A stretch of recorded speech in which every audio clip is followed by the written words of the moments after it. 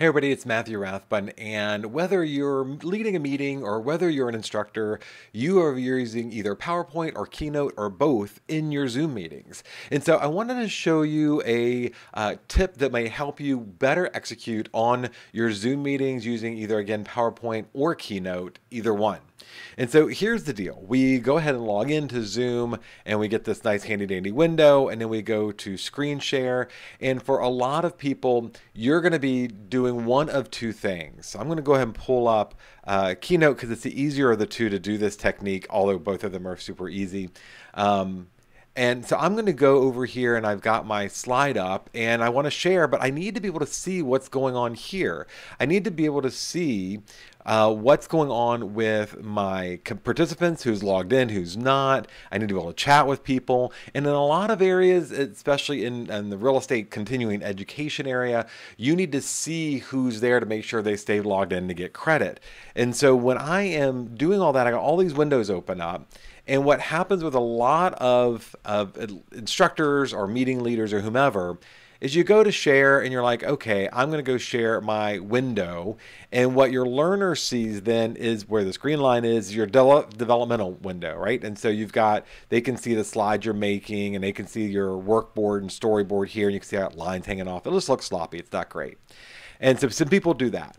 Or the other option they do when they're sharing is that they do kind of this advanced thing where they go to portion of screen and click share, and then that gives them the ability to drag the little green window over and highlight this portion of screen, and this is all that the learner sees, right? Whatever is in this window is all that they're going to see as you resize it into the scope of your thing. So you can still see your operating board and you can still see chat and all the rest. But what happens is I move this and now it looks like garbage and they see this whole messed up thing and they're yelling at you. So that doesn't work either. And then lastly, what we see is people just saying, screw it, I'm going to share my entire desktop so your learners see all of the stuff behind the scenes and all the mess. Now I keep a super clean computer desktop because I cannot handle clutter or a mess. So mine's always there, but a lot of you have like a bazillion, like any PDF and JPEG you've ever downloaded in your life is on your desktop. And learners like me look at it, get distracted, start getting nauseous because of all the clutter and hoarding you're doing on your desktop, and it's just a mess. So here's the solution. In your systems, I'm going to go ahead and stop sharing here. And I'm going to go to Keynote, and in Keynote, it's super easy. When I click on play, I'm going to click on play slideshow in a window. So instead of the typical play slideshow, which shows your slides the full width of your screen, I'm going to create so that only a window is now created. And I can move around. There's my slides going up and down and all around. And then I'm just going to go to share and then choose the Keynote window here. Hit share, and now the only thing that the learner or the meeting attendees see is just the slide. And see, I can move this around and I can go look at participants, and I'm going to set up my desktop in such a way as I can see now the chat and the participants. And if I had other people log in, I would move this window down here where I can see them. I can see when they're into what I'm saying or, acknowledging it, or when they turn off their camera or they're chatting on somebody else's phone so I can call them out. But I got all my dashboard stuff here on my screen by sharing a window. So I'm going to go ahead and stop sharing that. And then that's Keynote. And then of course you just hit escape to exit out or whatever you want to hit. In PowerPoint, it's really easy too. It's not as easy in my opinion, but it's super easy.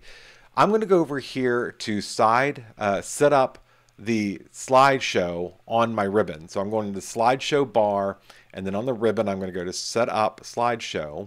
I'm going to click on here, and then you see my show type is presented by speaker, which is the full screen. It takes up your whole screen. It covers up all the other windows. You can't interact or see your audience very well. And then it's messy. They get to see all this other business going on. Or browse by a individual window. I'm going to hit OK.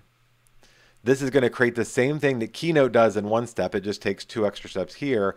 And I'm going to go ahead and play here. And now I've got a PowerPoint slide window that I can maneuver just like it was a PowerPoint on a screen somewhere. And again, I can resize this, go back to my share, click the window where it's just the slides, and now I can present this way. Much easier, cleaner, quicker, less nauseating than seeing a bunch of other moving parts and all the mess on your window and duplicate screens and stuff. And so that's it. That's my tip for meeting leaders and speakers, to clean up your desktop, set up like a command center where you've got chat and you've got attendance and video and all that, and your slides a smaller part. You should know your slides well enough that you're probably not reading off of them, so it's just a guide. You can see what they use, and it's been a great tip for me to get. I really had to do some Googling around to find somebody that showed me how to do it, so I wanted to share that with all of you so your meetings will go better and look better.